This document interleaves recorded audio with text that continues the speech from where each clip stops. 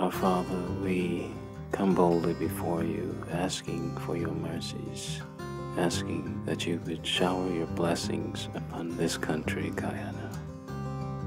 Mighty God, you know the circumstances in our country. We ask in the name of Jesus that you would send restoration to those families who have been touched. Help them, mighty God, to find jobs.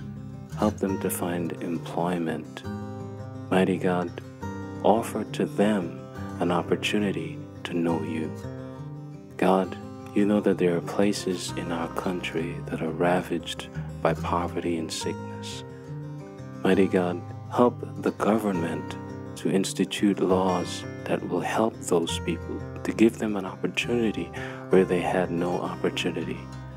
Father, you know the government is corrupt, and there are sources that can be tapped but have been used selfishly for the promotion of those who have no concern for those who are poor.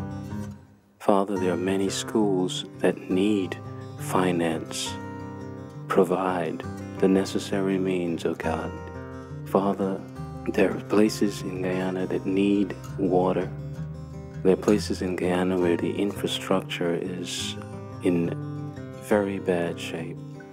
Help, Almighty God, the government to expedite the reconstruction of these things. Mighty God, there are places where people are hungry.